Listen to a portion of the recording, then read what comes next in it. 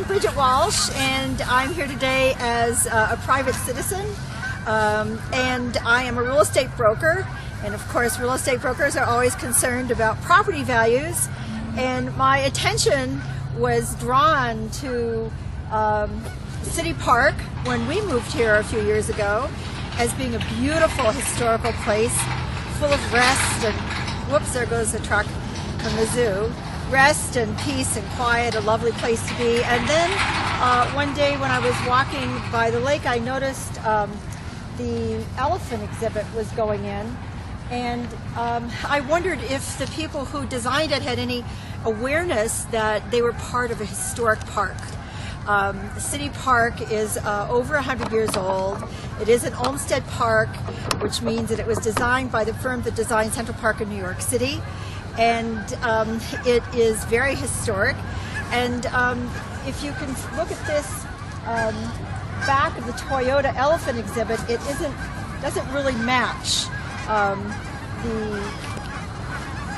the historic nature of the park. So then, as time went by, I became aware that the zoo was also going to install a biomass gasification plant to recycle the waste, they said ostensibly, from the zoo, and I became concerned. And I started to look into it a little bit, and I realized that a biomass gasification plant is an industrial plant, and that it involves hot gas, it involves potentials for explosions, toxic waste, toxic ash, sludge, toxic water, and so I began to ask questions. So I emailed a gentleman who is an expert on biomass gasification. His name is Harry Nuff, and he's from the Netherlands, and for the last 28 years he's been installing biomass gasification plants. Harry was part of a multi-year, multidisciplinary, multi-country study and report on biomass gasification for smaller plants like the zoo. And they pointed out that one of the most important things that people are usually not aware of and don't do a good job on is risk assessment. And they point out that a risk assessment should be done very early on in the project. And as of December 15th, the zoo at City Council stated they didn't have one. At any rate, I emailed Harry and asked him what he thought about installing a biomass gasification plant in a zoo, in a park, in a residential area of Denver.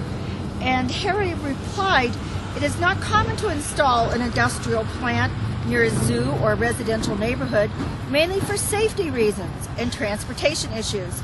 The heat produced by a gasification plant can be transported to an end user while the power can be fed into the grid. So I would not recommend to install such a plant near the zoo, but somewhere at, for instance, the border of Denver, where we usually have the zoning for industrial plants like this."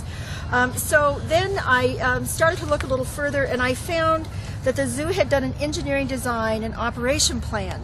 The whole first page is taken up with confidential business information disclosures, and as you go through the report, there are many questions that are raised, but much of it there is no data, there's no answer, because it's all claimed to be confidential business information, which leads one to wonder what a non-profit is doing, claiming that industrial biomass gasification plant that they're installing in the zoo should be covered by confidential business information.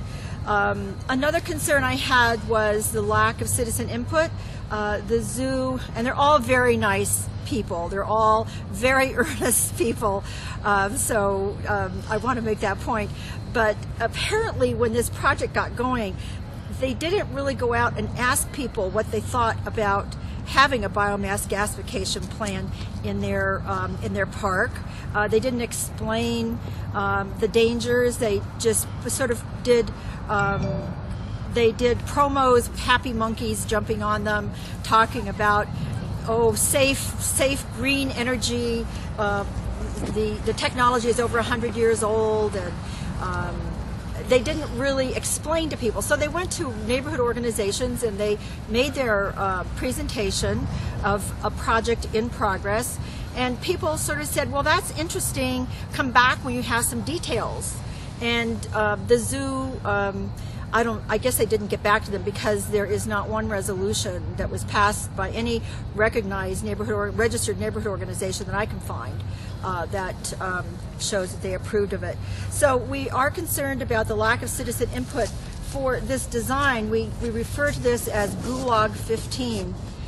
It sort of looks like the back of a Walmart loading zone, or even the back of a federal penitentiary.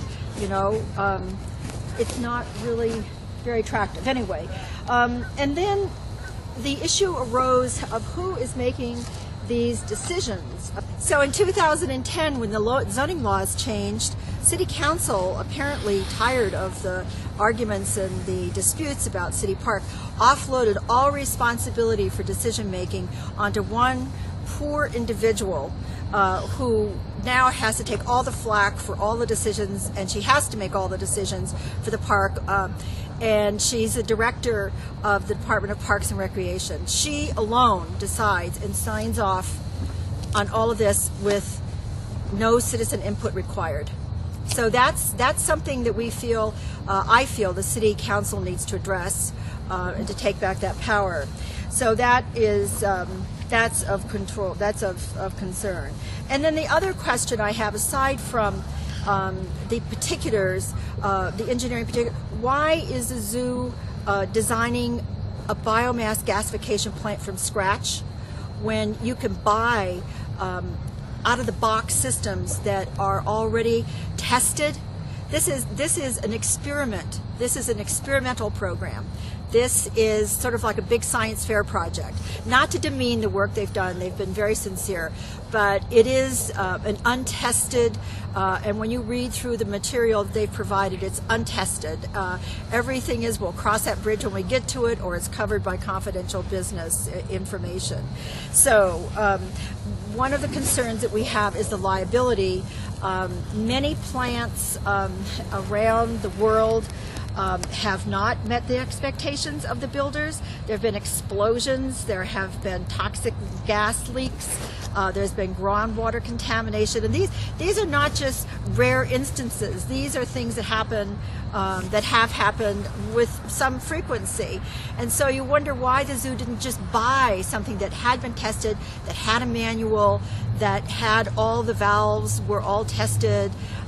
So that's of concern. And then finally, I'm concerned about liability. When this thing, if it should have accidents, for example, the air, in their engineering report, they say that the air from the plant room, from the machine room, is going to be shared with the elephant house.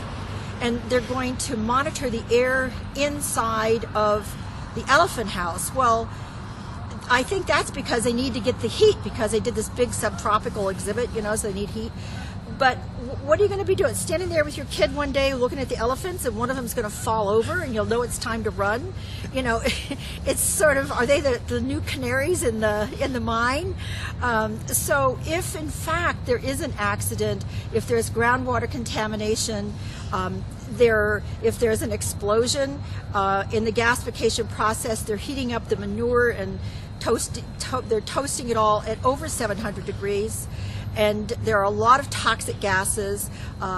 There's a possibility of suffocation, of you name it, it's there. So who's going to be liable if this happens? Is it going to be the Zoo Foundation, or is it going to be the citizens of Denver who are going to be picking up the tab, much like they've picked up the tab for the sheriffs and the police and all of these egregious things that have happened? Who is going to pick up the tab if this thing goes? And that's really a big question.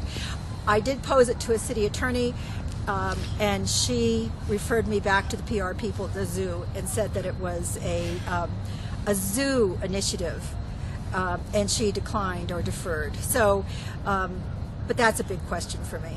And then it winds back down to quality of life. When The zoo is, right now they claim that they are going to just be recycling the stuff from the zoo, the waste from the zoo, but they already have a plan.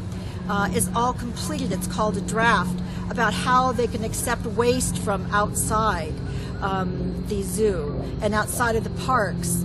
And their preferred method is dump trucks. They want people to bring it in dump trucks. I'm hoping that they have answers for all of my questions and that they've covered all their bases, but we don't know yet. And we're looking forward to more communication with the zoo and more collaboration and more involvement, citizen involvement, so that we'll have more of an idea of what's going on and we can be reassured. So I think people should be asking these questions, and they should be involved, and they should have some answers. They could ask their city council people what they think about the biomass gasification plant.